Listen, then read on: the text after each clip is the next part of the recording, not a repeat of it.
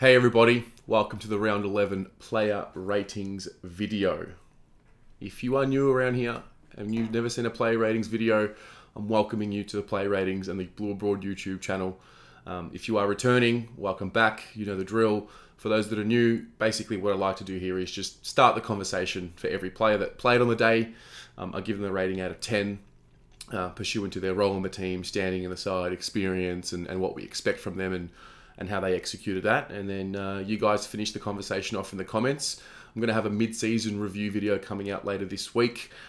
In there, I will show you all the tally for the Blue Abroad Player of the Year award, I think we're going to call it. So yeah, your job in the comments is to really just make any edits that you deem are necessary. Just make your case in the comments below if the score needs to be higher or lower, and we'll go from there. So just remember, these are not really official. I'm not right, I'm not wrong, I'm just starting a discussion. But yeah, look, it's the final piece of the puzzle to the therapy after the disappointing loss. It is Tuesday at the time of filming this video. The pain lingers, the lockdown compresses the pain and compounds it, and we must move on. We just must, Not gonna lie, this is all fucking me up, but such is life. It's tough, It is what it is. So let's move on. Let's start as a team was named. We've got Stocker, we've got Jones, and we've got Newman. Now Stocker, I gave him a pass mark for his game, young Liam. I think he's coming along nicely. Strong intercept mark early in that first. He had that terrible shank kick in the first quarter as well, which almost cost us a goal. Luckily, the Swans, who had a shot on goal straight after it, missed. I thought his chase down tackle on Wicks in the second quarter was unreal. I loved his willingness to get into the face of his opponents. When Wiedering was sort of slung to the ground, he was in there flying the flag. He just does all those little things. And one thing about Stocker, and I get it, you got to do you got to sort of do your apprenticeship in the back line in this side and learn the defensive element to the game. And I guess that's what's happening with him. But him on Tom Papley, I don't think that really ever should happen. I just don't think that's the move. We've got an inside midfielder in Stocker who want to teach defensive sort of mentality, and I just think you're putting him, you're playing with his confidence, putting him on a guy like Tom Papley. That's how I feel anyway. I don't think that's the move. I don't think that we should be doing that. I'd like to see him now play a few more minutes in the midfield and really allow him to build some confidence there, because that is his number one strength. But I think he's going okay. I gave him a pass mark for his game. Jones, he was on Buddy. I thought the first half was really poor from Liam Jones. I thought he was just completely out of his depth.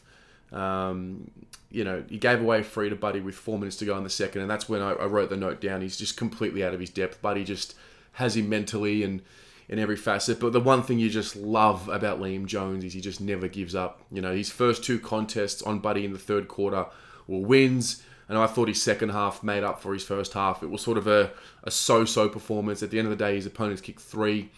I battled with giving him a 5. I don't think for a guy in the leadership group, the way Liam Jones played overall, it's warranted to say that that's acceptable in a pass mark. So therefore, I gave him a 4. But I do want to take note of the fact that he did have a pretty good second half and did respond and limited Buddy, in that second half. Newman, he was, that first goal that Sydney kicked, he was right behind Hayward for that. One important moment was he took the hit from Buddy in the second quarter, 13 minutes 30 to go, which was, I just still can't believe that Buddy hasn't been cited for that after Lockie Plowman was suspended. But that's another issue. Newman, I gave him a pass mark as well. I gave him a 5. I love him in the side. I think he structures us up so much better. Low key, we've really missed him, and it's starting to show what he brings to the side, and I think he's got a different scope on his game at the moment. He's really playing like a bit more of a smarter footballer, and so I just like seeing him in the side. Sardi, he was clean-ish early. He ended up with the 15 touches. I need more from Adam Sard offensively. I would like to see more from Adam Sard offensively. I would love to see more from Adam Sard defensively. We've all seen the footage. David King's pointing it out. I have no issue with that at all. I think it's brilliant that these things get pointed out, and it's a bit of a reality check for Adam Sard at the moment. I think he's going through a little bit of a, oh shit, hey, I'm at the Carlton Football Club, and there's some pressure here on me. He's paid well. You know, a lot of resources go to getting him into the club. We've invested heavily into a player like him, and he needs to be better. And I think he's just going through, I think he and Williams are in a very similar situation. They're going through a real initiation phase of, they're going to have to grow. They're going to have to be better than what they were at their previous clubs. And I just think Adam Sardi's battling through that. I think it's a synergy thing. I think there needs to be a personal responsibility and accountability thing. For me, I see Adam Sard becoming the Bashar Hawley type player. You know, the real elder statesman, the experienced head, hopefully in a 3-time premiership side for the Carlton Football Club. But that's not a pass mark for me. That's not acceptable for me from Adam Sard. He's so much better than that. So I gave him a 4 for his game. Wiedering, I liked what we did. And I understand the frustration with Levi being in the side. But what it allowed us to do is have Wiedering free as the spare man. And now Wiedering is a great one-on-one defender. But the reality is, I think Wiedering's best asset, which we can't forget about when he was drafted, was his interceptability and his ability to read the play. And I think we allowed him to do that in the first half. He just didn't have a good half. I thought his first half was poor. And I think by his own admission, he would say the same thing. No impact whatsoever. I thought his second half was as good as what his first half was bad. He was really solid. He sort of evened up the ledger. I thought about giving him a 5. I think a 5 is the move, but then with Liam Jones, it's pretty much the same principle. So I gave Wiedering a 4 because I hold Wiedering to a higher standard than that.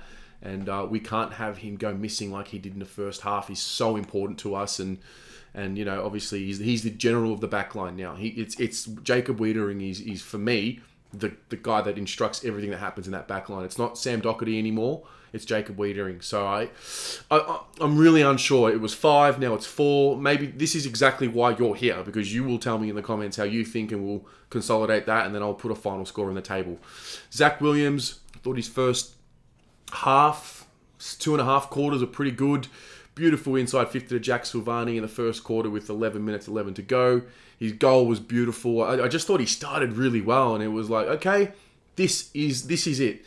Then he just seemingly fell away, and just wish he had have gone on with it. And I don't know, is it fitness? I don't know what it was, but he was right there. He was right there. He ended up with the 17 touches. I'm sorry, but he's a guy that we need more from. That's not going to cut it. We need more from him. He's a star of this team. He's one of the best players in the team. You know, and he just didn't go on with it. I don't want to bash the players, but I want more from Zach Williams because I know he can give us more. So I gave him a bare pass mark, but it was really getting on there. He was really pushing for a great game, and I don't know what happened. I don't know why he stopped. I have no answers. I just have questions. So that's that. Next up is Doherty, Cripps, and Cottrell. Doherty, after a month of just elite captain's football, it was just a downer game for him. He had the 21 touches. He wasn't the worst player on the ground, but obviously, the praise that I've been giving him, the extra praise I give him for being captain, goes both ways. And I just thought the symbolic moment was the kick off the ground. He missed it. Parker picks it up and goals with 3:49 to go in the first, and it was just symbolic. And it's just not Doc, but the reality is he's had about probably 5 or 6 of those, what are you doing moments. And it's hard because everything else he does is really good, and he's almost perfect. And he's working through it. I'm sure he's a man that I have full faith in, hand on heart, that he wouldn't have been sleeping thinking about that contest, because he knows he sets the tone, he's the captain, and it trickles down to the rest. And it's disappointing. I don't like criticising the players. I don't like being negative to the players, but this isn't about their feelings. This is about winning. And I just think Doherty is a guy that's going to inspire us to win with those courageous acts. And on this occasion, he wasn't able to do it. I gave him a 4 for his game. I didn't think it was a pass mark for the captain of the football club. And, it is what it is. I absolutely back him to bounce back and play well, because he's had a fucking ripping month. And he's had a pretty good year as well. It's been littered with a few moments of uncharacteristic moments, and is he doubting himself? Is he? I don't know. I don't know. But I back him to get better is the point of what I'm trying to say. So I gave him a 4. Cripps, I think that was his best game of the year. I wanted to give him a 10, but I just felt like I couldn't bring myself to give anyone a 10 in this game. because, you know, they fell away and they shat the bed in the fourth. But just some great moments that I've written down here. The great inboard kick to Jack Martin with 7 minutes to go in the first. That's a sign of Cripps at his best when he's kicking the ball like that. He just looked much better at the contest. He pinned Dawson in the middle of the ground in the second quarter with 9:16 to go. That was beautiful.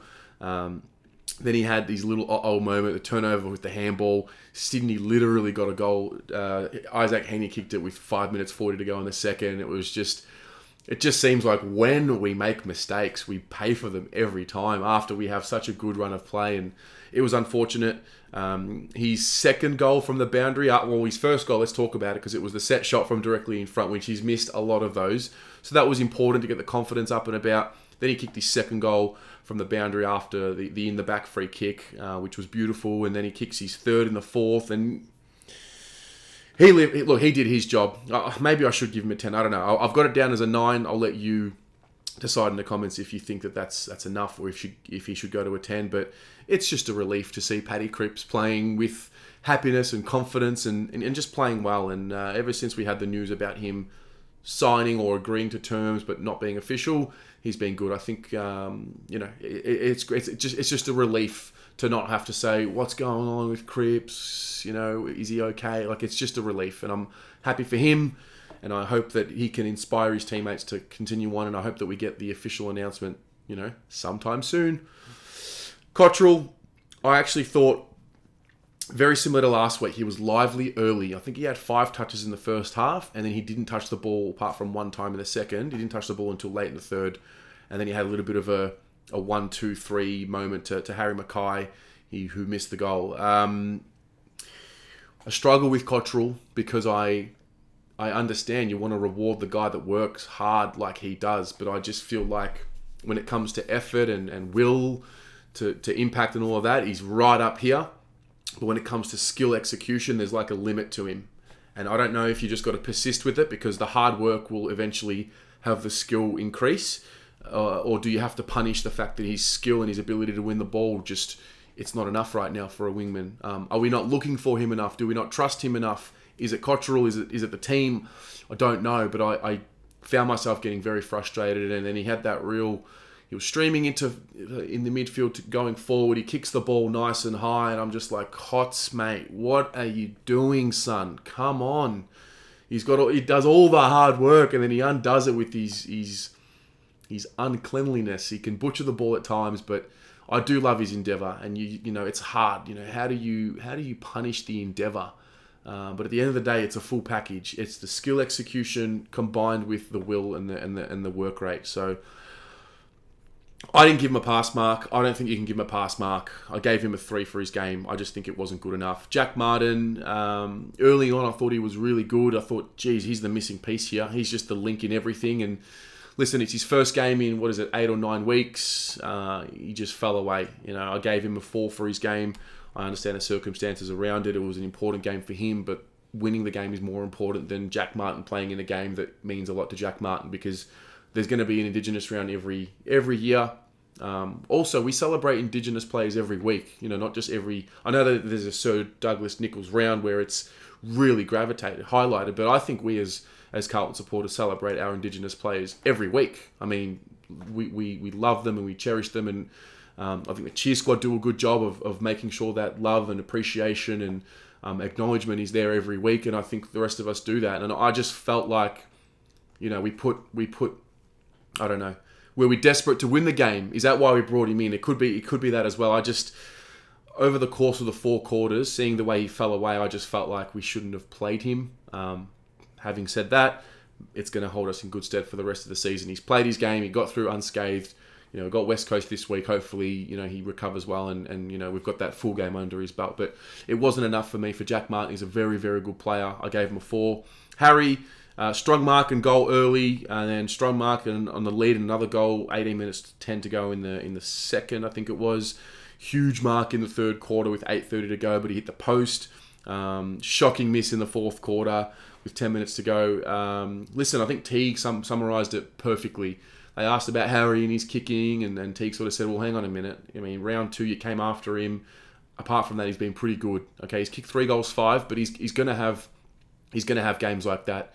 Favola was the same. All the great forwards were the same, especially at his age. I think Harry's been fantastic. He's kicked 3. Even when he's not kicking straight, he finds a way to kick the 2 or the 3. And I think he did his job.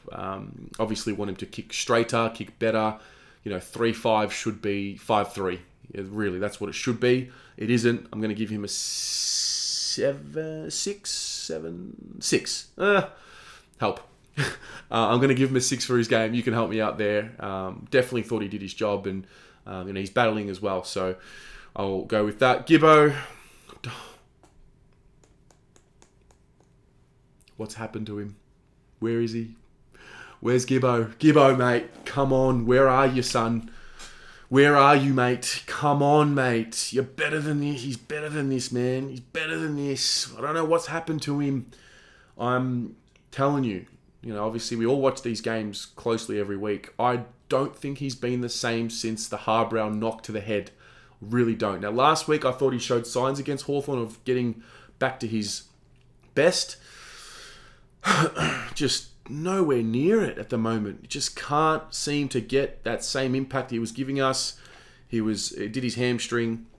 I think it was late in the second term, I think it was. I don't know. He had the 6 touches up until that time. I think it was the 3rd by the time he was subbed, but I gave him a 2 for his game. Just apart from the long inside 50 kick to Harry in the second quarter with 14-17 to go, I don't really remember too many moments of his where I, took note of him. And it's disappointing because of how good I know he can be, Not good enough, need more from him. So I gave him a 2. I hope he can bounce back and find that form again, because he sparks us, Eddie Betts, Tom De Koning, and Jack Silvani. Eddie Betts, beautiful goal in the first quarter. Vintage Eddie Betts. Thought he did his job. At the end of the day, what's he given us? We've had the 9 touches, 2 goals, 1. I think that's absolutely what he's going to be giving us. I gave him a 6 for his game. Tom De Koning, it's always good to see him back. I thought he was a little quiet early in the game. However, the moment comes, and that's the important thing there. And he did kick his goal. He had the 7 touches, 1 goal, 1. He took quite a few more ruck contests than last week. I know it's frustrating. A lot of us are saying, put him in the ruck. Why is Pito rucking so much? I actually do like it. I think this is the way to do it. He is severely underdone in terms of compared to everyone else that plays on the field. We also don't want to, he's still a developing body. He's a developing body. You can see when he does go into the ruck, however, his leap is just great and his soft hands are great. So I think as the weeks go on, we're going to start seeing that handover happen. And I do like it for the long term. I think that's the smart play with him and his body. And I think we're managing him well. The goal was important for me for him. It might have not been a dominant game for him, but it was an important moment. He kicked it. I gave him just a pass mark for his game. Definitely want to see more layers now week to week, and perfect test this week against West Coast. Jack Silvani, beautiful goal in the first quarter. Just seems to just give that effort that we love and appreciate. I thought his game was okay. I thought he, along with a lot of them, just faded away late. He had the 15 touches and a goal. That's kind of the game that I need to see from Jack Silvani. 2 goals would be amazing, but 15 touches, getting around the ground and providing an option was important. I think he will build off that. Hopefully no wacky injuries, just let him get some continuity. And I think he's going to continue on with the breakout season that I thought we were seeing from him early in the year. So I gave him a 6 for his game. Next up is Pito, Walsh and Curnow. Pito, I've really just got one note here. I'm just battling. He battles, does his thing, he goes all right. I gave him a pass mark. I've really struggled to find a lot to say about him, and that's okay. Job doers are fine. Guys that are unassuming are fine, and he's an unassuming guy that just goes in there, does his job, battles and whatnot. He has a limitation, I feel, but he doesn't try and do more than what his limits are, and that's something I think needs to be appreciated with him. So I gave him a 6 for his game. Walshy, beautiful assist to Zach Williams for the goal. He's done everything right for the most part in this game. He was definitely targeted in this game, but you don't stop him. 33 touches, didn't use the ball as well as what he has in the last few weeks or the last month, but he's coming along nicely. I gave him an 8 for his game, and he seemingly gives me a smile and us a smile every single week. So love his work. Ed Curnow, I thought his first quarter was great. Well, really his first half. He was everywhere, in and under, And then again, he just stopped. I feel like he was almost statless in the fourth quarter. I don't remember him touching the ball that much and just nowhere to be seen. I don't know what happened. I don't know. It was very uncharacteristic. He doesn't go missing like that often, but this time he did. You know, he lays the tackles. He's laid 5, but I don't know. I gave him a 6 for his game, but really could have been a lot more because he was looking ominous. The bench: Fogarty, Casbolt, Setterfield, Owies, and then we'll talk about Murph briefly. Fogarty, he battled, but just on the lower end of the scale. He's going through a little bit of a peak and a trough. Last week didn't get a lot of the ball, but he tackled well.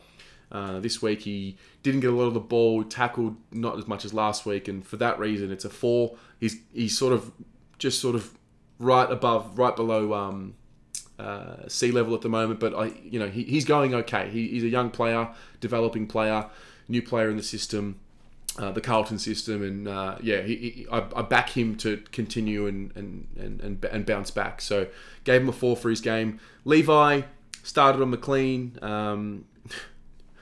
The story of Levi, the moment of Levi, it's just so telling. Beautiful mark in the third quarter with 13:40 to go behind the ball, and I'm thinking, beautiful. Love seeing Levi behind the ball. I love it. Then he kicks it out of bounds on the full, and he just. I love him. I love Levi. I honestly, I say it. I do love him, but this is not about feelings. This is just not. I just struggle. I just struggle to watch him play. I just do. I don't know what upside he provides for the future of the club. I almost understand him being in defence this week because, we tried to get Wiedering free. But, there's just the limitation. And I almost want to have I almost want to have a Honey in his spot who will give us a spark of energy, because I don't think Levi's giving us a spark of energy anymore. When he does kick goals, he gets the boys up and about. He's that type of cult figure, but we're just not. I'm just not. I thought he was in the side as a ruck relief for Pitto. And then when Tom's come back into the side, he's still playing. I just don't know. And I also thought that he came out of the side to be managed because the body was struggling. He's getting injections in the knee. He's getting fluid drained. So I thought, give him a couple of weeks. Let the mobility come back. But the mobility isn't back after a week. And I don't know what to do. I don't know what to do. I gave him a 4 for his game. But, I'll leave it there. Setterfield. Good pressure on Florent to force the out of bounds in the full first quarter, 8 minutes 30 to go. Beautiful kick to Harry in the second with 18:10 to go, which actually set up Harry's goal.